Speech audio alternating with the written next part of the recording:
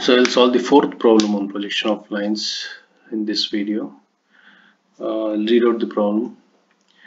A line PQ 85 mm long has its end P 10 mm above HP and 15 mm in front of VP. The top view and front view of the line PQ are 75 mm and 85 mm respectively. Draw its projections. Also determine true and apparent inclinations of the line. So here true length is given, that is 85 mm. That is true length is represented by a dash b1 dash in the front view and ab2 in the top view.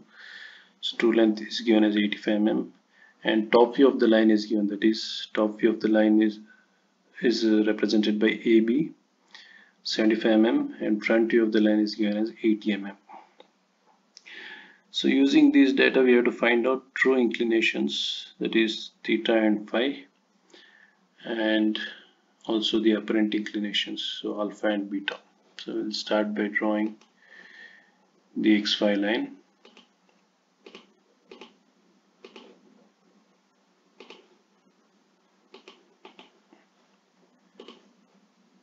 So this is x, this is y, this is vertical plane, so this is the horizontal plane.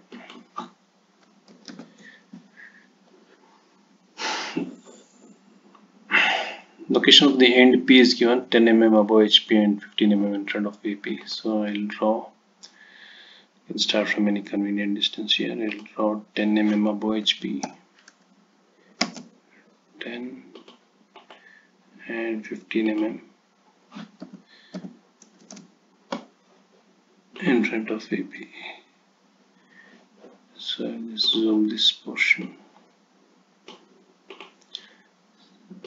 So this is nothing but a dash, this is a.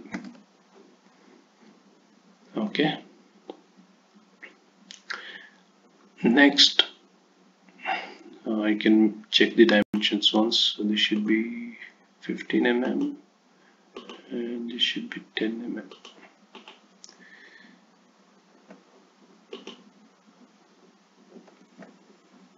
Just move this.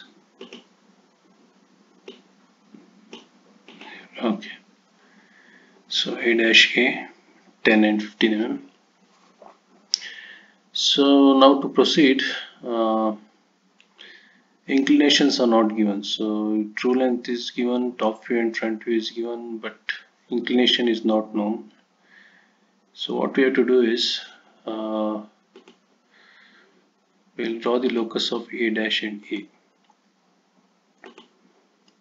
Draw the locus of a dash and I'll draw the locus of a. Okay, so now top view is given and front view is given. So if you compare it with the previous problem, if you see the I'll go to the first problem. See, if you see the top view, even in this problem we'll start from the top view, that is 75 mm. If you see the top view, if you see this arc, so this is the top view. Okay, so it measures 69 point, the radius is 69.28. So even in this problem we can take the top view and we can draw the arc similar to the first problem. We can draw the arc for keeping A as center, taking AB1 as radius. In this problem it is 69.28. so this top view is given 75 mm in the problem 4, so you can take the same radius and cut an arc. See, I'll show you how to do it. So top view is there, so go to arc by center point. So taking A as center, radius as 75 mm, enter.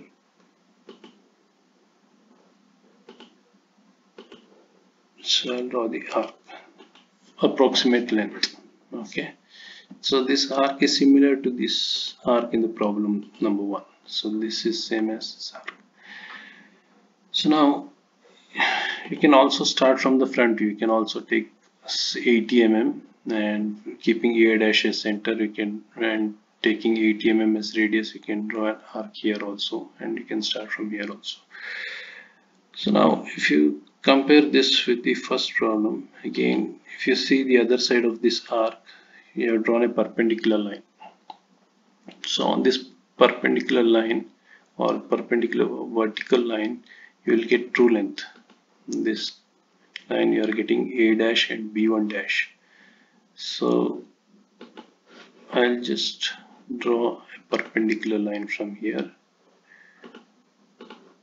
or a perpendicular vertical line like this.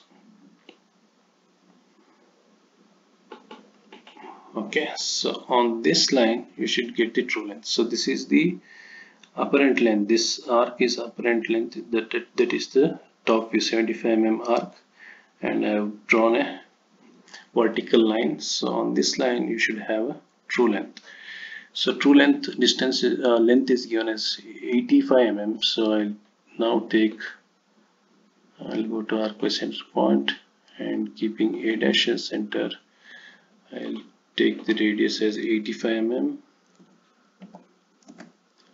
and draw the arc. So this point now is the true length, that is, this is P1 dash. So I'll trim one side of the arc so that I can join A dash B dash to the end point. Okay. So once I get B1 dash, so this is the true length, so I can measure this. This should be 85 mm. Okay. So once you get the true length, you can draw the locus of B dash here. Draw the locus of B dash, so that the front view is given as 80 mm. So you can directly draw the front view, that is 80 mm. So we know that B dash and B1 dash will be on the same line. So go to arc by center point.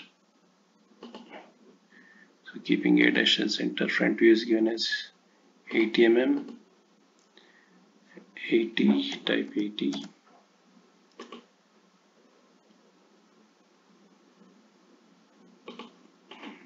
Okay. So I'll trim one side of the arc so that it will be, you'll easily get the end point symbol. So this point is nothing but the apparent length, that is A dash. Get the end point. This is B dash. B dash. So apparent length, the front view is given as 80 mm. It should be 80 mm. So now once you get the apparent length, I told you the ends of apparent length will be always on the same line. So you can directly draw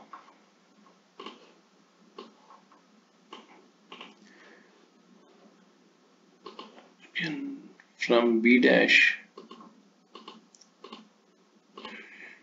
From B dash you can directly draw a vertical line till it cuts the arc, the 75 mm arc.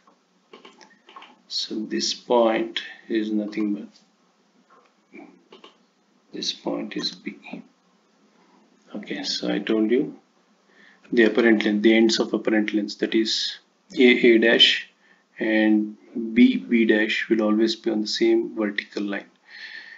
So if you join, it should be thick line 0.5 mm apparent length AB. You should get the intersection symbol, yeah. So this is the apparent length. Once you get the apparent length, you can directly draw the locus of B, and we have the true length. True length is given as 85 mm. So we can directly go to arc by center point, take the radius of 85 mm, and keeping A center, you can cut on the locus of B to get the true length in the top view. Otherwise, from the front view, we can draw the arc up to locus of A dash, and you can project here also. That also you can do.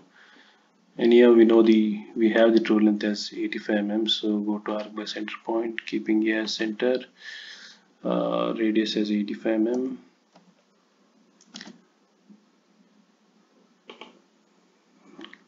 Draw an arc on the locus of B. So this point is B2. Line, join AB2.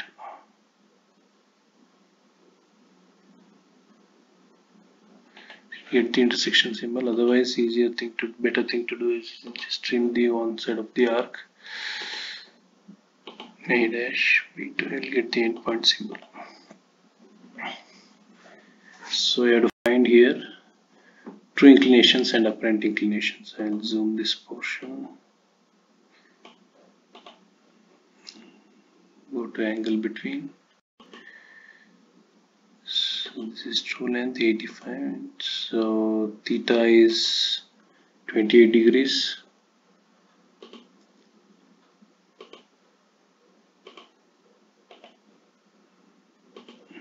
What about alpha? Alpha is 30 degrees.